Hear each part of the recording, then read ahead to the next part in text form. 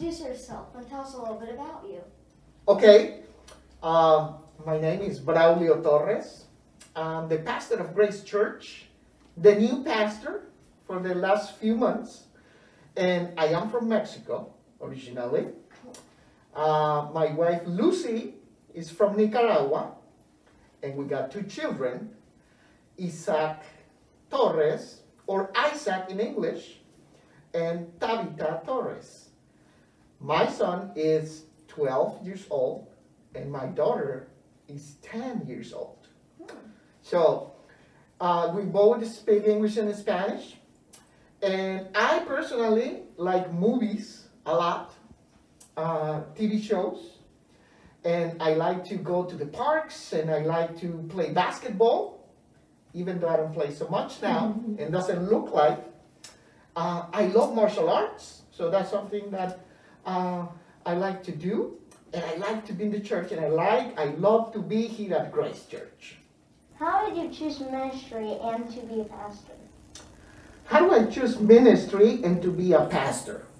One of the things that happened to me when I was doing IT work, information technology, is that every day when I came home, I feel that I was not done anything, that I didn't do any work. And every time I went to the church, I feel that I have done something, and I feel full and complete. So when I choose to become a pastor, I always felt that God was calling me. But one day at my work, one co-worker got an accident, and the owner of the company decided not to pay for him at the hospital and leave him abandoned at the hospital. So it was pretty hard for me. And then I decided to accept my call to ministry and to be a pastor so I can speak and protect those who are being abused by other people. So as a pastor, I can help now. And that's how I choose, and I accept my call to ministry. And I choose ministry based on what God is telling me. I pray a lot, and I'm try to listen to God's voice. What do we need to do now? And that's how sometimes you will see things happening in the church. Hopefully, because everything comes from prayer and from listening to God's voice. Tell us about a day serving at Grace Church. A day serving at Grace Church. So as a pastor, it's sort of like every day. But when I came to Grace in July of 2020, my first day of service was like a week. And that was the Volunteers and Mission. It was my next week here at Grace, and the Volunteers and Missions were doing work around the church. So I just joined them the whole week, and I had a lot of fun, and I was doing most of the painting in the sacristy.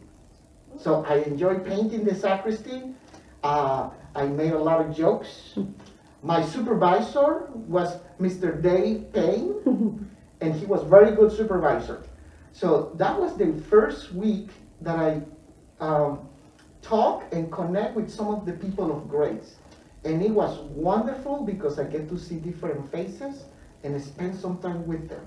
So that's the day I remember. I usually like coloring things too. I'll get on some websites and I'll recolor like animals or things like those. My children do the same thing. My children like that too. So I think it's awesome. Is there a Bible verse that guides you? Yes, there are many, but there is one, and it's from 1 Corinthians chapter 10, verse 31. And this is Paul speaking to the church of Corinthians. And it says, whether you eat or drink, or wherever you do it for the glory of God. And that's what it guides me. Actually, on my email, it has as a signature to remind us and remind me, it doesn't matter what I do. It has to be to give honor and glory to God. And that's the scripture passage that guides me in my ministry. Do you have a favorite moment in ministry? I have a favorite moment that I can talk to here at Grace Church.